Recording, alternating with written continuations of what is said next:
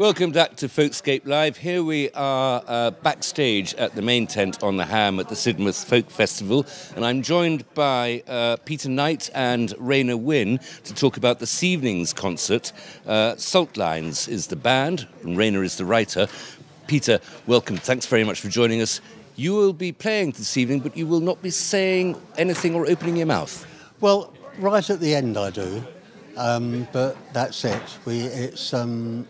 It's a combination of our music, which are songs that we've collected along the southwest coast path, and Ray, who's written extraordinary words in response to the songs.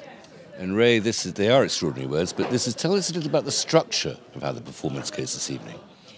Well, we've woven together the words that I've written and, as Peter said, the music, and we've woven it together so that it's created one continual sort of audio journey, really, where the words evolve from the music and the music wraps around the words, and it's turned into something quite beautiful, I think. And it's called Saltlines with the music, but this is from an original work that really is your own story, the story of you and your husband. That's where it originated from, yes, from a walk that I took with my husband round the southwest coast path of the southwest here, 630 miles, and I wrote a book about that journey called Salt Path, which Peter's wife Deborah read, and that was the origin of Saltlines. That's where it evolved from.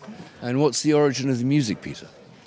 Well, we collected songs from around the Salt Path and along the Salt Path, and although we tried to find songs that seemed to have some resonance with Ray's book, The Salt Path,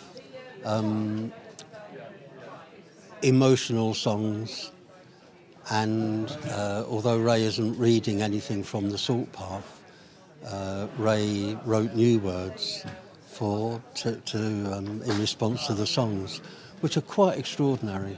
And I have to say, the first day of rehearsal, when we all got together, we had the songs. We met for the first time, Ray started reading, and I just welled up. And what's extraordinary about this particular show, and I don't like the word show because it came together in a very organic, lovely way. We had no idea what the response would be to an evening of what we put together, and it's been quite extraordinary. And we all love doing it. It's quite something for us. This is really the pure bardic tradition, isn't it, in storytelling and music, and separating the narrative and the words from the music and having them sort of pure, distilled, separated from each other to reflect emotion on one side and the reasons for it on the other. I think so. I think you see that tradition through where all our traditional song originates from. There's always that bardic tradition alongside it, and I think we're just carrying that on in, as Peter said, in a very organic way, in the way it came together. It feels very natural, very uncontrived, as if it's something that has actually just sprung from the Salt Path itself. How's the tour gone so far? How have these performances gone so far? Well, extraordinary. I mean, as I say, when we rehearsed, where Ray would read something, we would, and then we would say, are people going to applaud at the end of this? Because we really didn't know.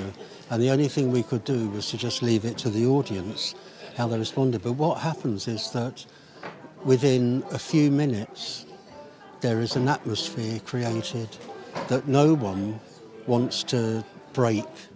It's tangible. It's a little bit like groovy music.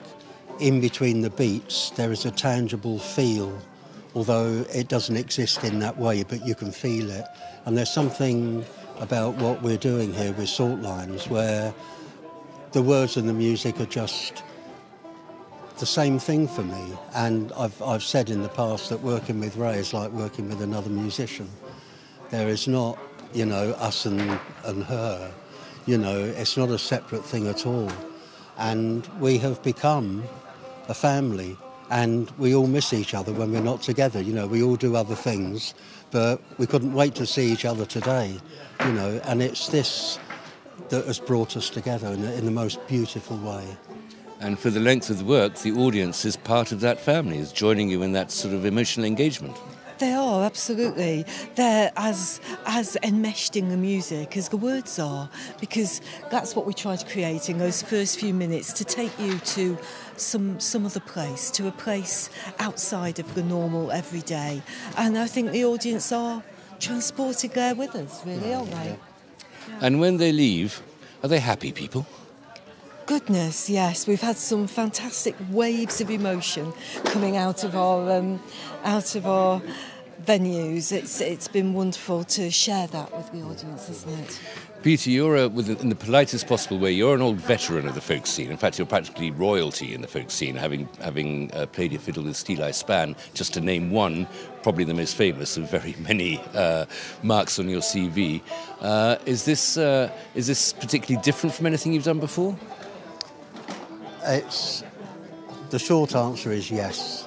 And of course I've had highlights in I don't call it a career. I mean, I've stumbled from one musical situation to another. I'm very fortunate to have been in a band like Steel Eye Span, which I left at the end of 2013. This is up there with the highlights. There's no question of that. This is probably the most enjoyable thing that I do.